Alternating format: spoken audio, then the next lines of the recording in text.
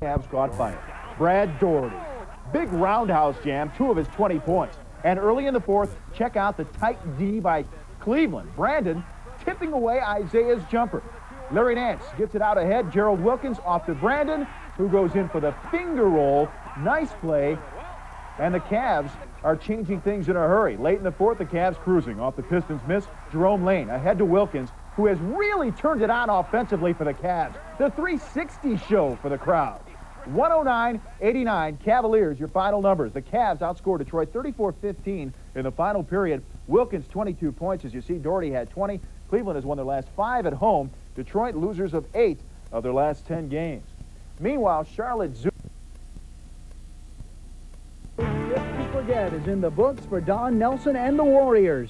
He got an early reprieve with an ejection as Golden State lost for the 5th straight time and 9th straight on the road. A 138-111 humiliation at Washington. They went 0-4 on their current road swing. To add injury to insult, top scorer Chris Mullin left the game for the Warriors with an aggravated thumb injury. Speaking of thumbs, rookie Alonzo Mourning ignored his fractured one to block 8 shots, pull down a dozen boards, and toss in 14 points as Charlotte beat Milwaukee 118-111. Larry Johnson was high scorer in the game with 30 for the Hornets as the Bucks fell for the 11th time in 15 tries. At Boston Garden, the Celtics played with Larry Bird's retired number 33 in the rafters for the first time, and they responded in the way Larry loved the most with a victory. His old teammate Robert Parrish played in his 1,304th career game, second all-time, scoring 18 points in Boston's 105-93 win over Philadelphia. On the NBA scoreboard, Cleveland down Detroit. Patrick Ewing returned to the Knicks lineup at Miami, Minnesota. Pistons in Cleveland turned into a clear-cut case tonight of home cooking prevailing over the tough task of winning on the road in the NBA. The bottom line, though, was this. The Cavaliers just had too much talent for the visiting Pistons to handle. Let's go to suburban Cleveland for a look. Richfield Coliseum. Isaiah Thomas penetrates, draws the D, dumps off to Orlando. Woolridge slam. Detroit looking good early. Second quarter, Woolridge sneaks up on Terrell Brandon from behind. Oh, picks his pocket. Goes in for the layup. What a heads-up play for Ron Rothstein's club. But the Pistons were down by 5 at the break. Third quarter, Woolridge highlight film continues. Oh, yeah, the trailer there.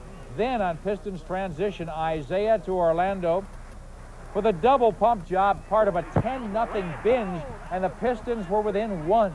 But that's when the Cavs caught fire in the third. Brad Daugherty got things going. And then we look at that. The takeaway there tips it ahead, starts the break, and Gerald Wilkins off to Brandon, who goes in for the finger roll. And that was enough as the Cavs put it in cruise control from there. Cavaliers win it. Gerald Wilkins scores 22. Cleveland's won 5 straight, 9 of 10. The Pistons have lost 8 straight on the road. Paul? The Knicks went to Miami.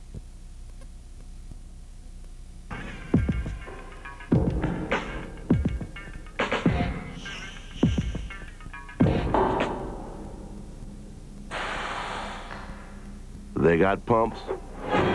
We got pumps. Cavs Wheelchair Basketball. Sponsored by Metro Health. Getting people back in the game. And the Cavs bury the Pistons by 20. Cavs started quickly, going up by 10. Larry Nance, the great pass to Brad Daugherty for quick 2.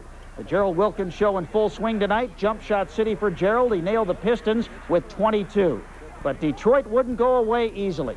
Terry Mills, who plays like a man possessed against the Cavs, nearly doubled his per-game average with 24. Detroit pulled ahead late in the third quarter. So Daugherty went to work with this monster slam from Terrell Brandon. In spite of a sore knee, Brad dunked in 20. And speaking of dunks, Wilkins finishes the evening with an around-the-world 360-degree number. Gerald, rate that dunk for us. When I rate that an 8, 9. Some people give it a 10, but I'm going to be a little hard on it. But, the guys, they got on me. They said I should have passed the ball. I was too far ahead, wouldn't you say? Yeah, I would say one thing that was disappointing tonight, Mark Price, of all things, missed a free throw, snapping his Coliseum streak at 100 straight. The Indians winner. Already got this game lost in the closing seconds. But here comes Gerald Wilkins. Before it's done, 360 for the Jams. How about that? Gerald Wilkins, just like the Cavalier team, which has kind of put a 360 on the way the season started for them. Doing well now. Wilkins gets the dunk and the play of the day. We'll be back with the updates of the day in just a moment. The triple, and then Dumars again, and after one, that 10-point lead was down to 1. Mark fell out of bounds, so Joe picked it up and nailed it. Now, second quarter, Terrell finds a cutting Danny Ferry. Cavs are coming back a bit. Gerald Wilkins going to stop and pop on a real nice turnaround right here, top of the key. And then Terrell dishes to Brad, who cans the baseline jumper. The blue and orange back on top by 5 at the half. But then in the third, Brad misses. Gerald Wilkins controls and hits, and it's the Cavs by 10 again. But then Terry Mills hit 3 in a row. Elo playing tough D. Mills scored anyway, and then Mills hit the J. Pistons led it by 1 at this point. Then Bradley Lee with the grand slam. Cavs by 1 after 3. Brad with 20 on the night, and the fourth quarter was all good guys. Nance to Ferry. Danny, 10 on the night. Terrell had 9 assists, including this one to Nance. Larry, 19 points, 11 boards, 6 assists, and 4 block shots. Play of the night, Gerald Wilkins with the 360. He had 22 to lead the Cavs. How sweet was that? Cavs outscored Detroit 34-15 in the fourth to win it going away. Cavs play at Atlanta tomorrow night. The first of 3 straight on the road. Now let's head to Miami for the Heat and the Knicks. And the hot hand belonged to one Glenn Rice, who throws down the 3 here. And then Glenn's going to do it again. But then he seemed to get a little tired because this one's only 2. Rice had 24 on the night. Knicks come up with the steal. Rolando Blackman will finish, and the Knicks won it 108-105. Ewing was back with 26, and now the scores where the Jacks won.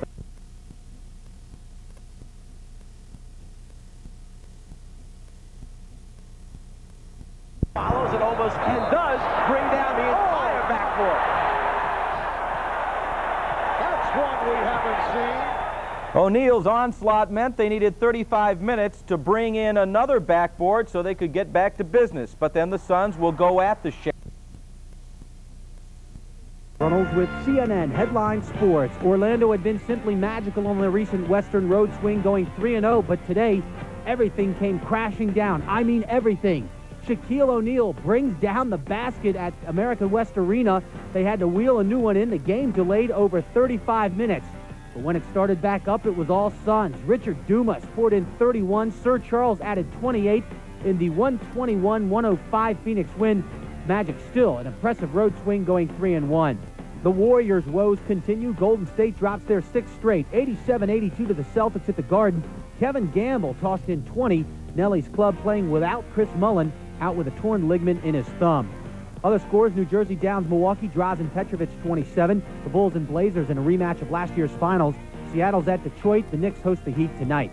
College hoops: Jimmy King is not always the first one of the super softs you mentioned on the Wolverines, but it was King's day today. A career-high 24 for him in Michigan's 84-76 win over Purdue. The Wolverines trail only Indiana in the Big Ten. Glenn Robinson led all scorers with 31.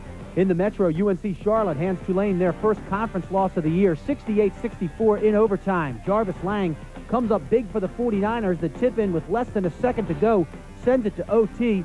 Then Lang closed it out with the breakaway slam. Got up and snuffed it out, and we'll be back to take a look after this. The players with big plays. Goodyear tires at the regular price and get the 4th free. 4 for 3 now. Hurry, saving. By Curry. Kids. Dave launches it way downfield. Simeon's behind everybody. He's got it at the 10-5. Touchdown Bears. I don't believe it. At La Quinta Inns, our most frequent guest are traveling salesmen. So back to reality time for Cal after the 3rd biggest comeback in history last week. Washington has ruined Cal's only other 5-0 start in 50 years in '91, and they've beaten the Bears 12 straight.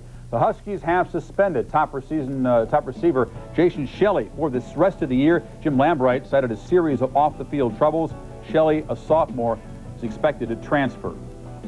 Washington players will tell you that Bill Walsh isn't the only offensive wizard in the Bay Area. Ex-Husky coordinator Keith Gilbertson's Bear offense has scored 40-plus 4 straight games. As Mike Tirico reports, after their most shocking escape, not involving an opposing trombone player, these Bears believe anything is possible. If the Bears can come back from this, it will be the all-timer. When you're down 30-0, you think, what are you going to do in your next job? Or, you know, what's your next career move? Or what's the theory of probability? N is 1 in N choose K, where N choose K equals... To the 10, into the 5, dives into the end zone, touchdown Bears! Simeon's behind everybody, he's got it at the 10-5, touchdown Bears, I don't believe it! And it was like a big puzzle, and it was just piece by piece, all of it was coming together, and it all was spelling win. The comeback equation fueled by an offense averaging over 43 points and 470 yards per game. It's win or lose on this play. Wants to throw, goes for the fade. Caldwell. He caught it! He caught it! Is he inbound? They're deciding. Is he inbound? Yes! He is! I don't believe it! The greatest, one of the great finishes in Cal football history! Does 93's 30-point comeback subtract from the lore of the play in 82? Well, you can never erase the play because, you know, it's against Stanford, the big game, but this kind of like equals up to it. It's been 11 years since Cal fans have seen something as improbable as the play. Now can they beat Washington, something that's been out of the equation for 17 years? We want to prove to people that we're back to where we were, that we can play with the best teams, and that's what the great challenge is. Washington, one of the best teams in the country. They say the comeback's going to give them confidence. As for Washington, the off-the-field distraction, the Shelley suspension, any impact? Yeah, I think it's really a negative for Cal because now that Shelley's gone, they can still throw the football, but it'll place a little more emphasis and burden on Napoleon Kaufman, the outstanding, talented runner, in my opinion, one of the most explosive guys in the country. They'll pound the football. Last week, Oregon had 290 yards on the ground against Cal. Kaufman may have 290 today by himself. Remember one thing, Craig, about this ball game. Washington is 3-1. Their only loss, their only road game. But I think they're strong enough to go to California and beat them with the special teams by 7 points. And one tragic note in this game, Artis Houston, a defensive back for Cal, learned this week that his brother Cornell was killed in Somalia serving for the U.S. Army. Our condolences, deepest condolences to his family. Before we go on game day, are winning, and to this point the Buckeyes do have a great team. Off to a 4-0 start and posting their highest national ranking of the John Cooper era. In Columbus, these indeed are the good times. But John Cooper's most difficult hurdle is painted orange and blue, and even when it seemed to have been cleared, it's bounced back up to drop the Buckeyes, and with it, Coach Cooper's frustrations continued. 2 fumbles deep in Illinois territory in '92 led to Illini scores, and the long run of wins over Ohio State stretched to 5. There may have been some fortunate moments, but don't credit all those wins to Lady Luck.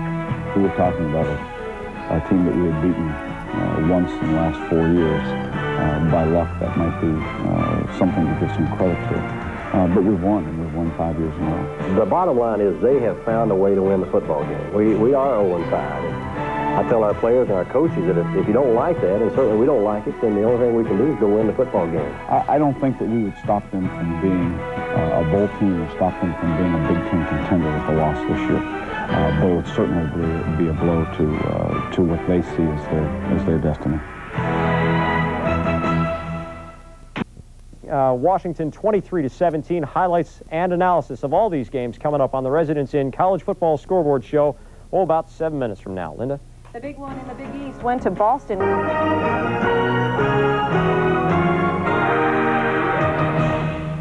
coming up, Seminole Heart and Mind exercise the Miami Hex. And could the Spartans be Wheatley Shockers? Plus a Madcap Mountaineer Cardinal Classic. Possible payback in the Pac-10. And we will get carried away. The Residence Inn College Football Scoreboard next. Danny Werfel and the Gators getting ready for LSU. That at the bottom of the hour. In the meantime, though, welcome to the Residence Inn Scoreboard Show.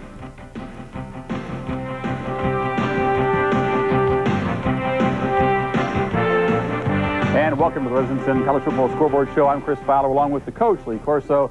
the Pony Craig James. This turned out to be payback Saturday. A lot of excellent games all around the country, the first of which in Tallahassee, the game that is really the first pivotal battle in the national championship race, Miami and Florida State. The Seminoles, so many scars over the years at the hands of the Hurricanes, but payback was in the minds of the Nole fans on this day. First possession for Florida State. First series, Sean Jackson runs right, breaks free, he's gone. Matt Fryer downfield, a great block right there on Paul White, the safety. 7-zip Seminoles. But remember, they jumped out quickly last year. And Miami would come back again. First quarter, 3rd and goal on the 6 here. And Frank Costa, one of his few highlights. To Donnell Bennett, who gets free of the linebacker. It's 7-7 Hurricanes back in it. Later in the first quarter, on a 3rd and 10 play from their own 28, Charlie Ward in trouble, gets away, rolls out, and Matt Fryer gets behind the linebacker, Rohan Marley. He's not going to chase him down. 14-7 Noles. Fryer goes over. Why not hug the trooper? You're up a touchdown. Then, second quarter, 2nd and goal, Ward. That shotgun offense, so effective. He rolls out, just gets into the end zone. 21-7 Florida State at the half. Fourth quarter, it's 28-10. And Devin Bush steps in, picks off Costa. The defense has now scored 4 touchdowns, allowed 3 this year. 28-10 is the final. They're calling it Part 1 of the national championship. You don't get any rings for Part 1. That road goes through South Bend and Gainesville. Some key plays today, guys. No doubt about that. There was still an outside chance when you looked at the ball game. 3rd and goal on the 5, plenty of time, down 21-7. Miami receivers up top left, run the pick. Costa should have waited, allowed the receivers to get into the end zone. Instead, he throws the ball down in the field of play, and it cost him a chance. Instead, it goes to 21-10 and really hurt the momentum. All right, my key plays. Florida State defense scores 21-10. Florida State leading. Number 11, Devon Bush, is in a design free safety pick. The reason why you can tell that, he took a jump on Costa's eye key, and that play finished Miami.